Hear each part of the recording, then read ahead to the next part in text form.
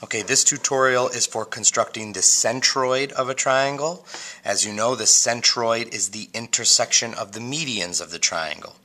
Now, a median is a segment that joins a vertex with the midpoint of the opposite side.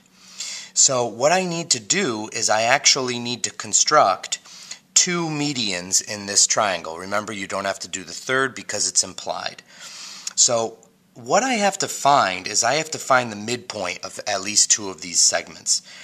The only way I know to do that is to pretend that I'm going to do a perpendicular bisector and then just not do the whole thing. So let me show you what I mean by that. I'm going to find the midpoint of this segment right here. I'm going to start out like I'm going to do a perpendicular bisector. So I put the point of the compass on the vertex, open it up more than halfway. I'm going to make a mark above and a mark below, and then I'm going to turn it around and make the same two marks. There's one, there's the other, and I need to extend this one just a little bit because it's a little bit off. There we go. So now what I meant was, instead of actually drawing this entire line, I'm going to line up my ruler as if I was going to connect these two intersections, but I'm only going to draw this point right here because that's all I'm really interested in. So now I know that this point right here is actually the midpoint of this segment. So to draw the median, I start from this vertex and connect it to this point right here. So this would be the median, a median of this triangle. So there's one of my medians because I know that that's the midpoint. So now what I'm going to do is I'm going to repeat the process over here, and I'm going to find the midpoint of this segment.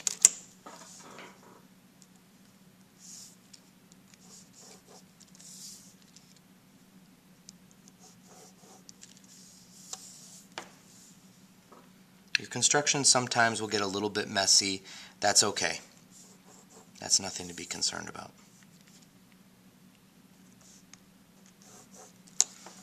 Extend this one out just a little bit.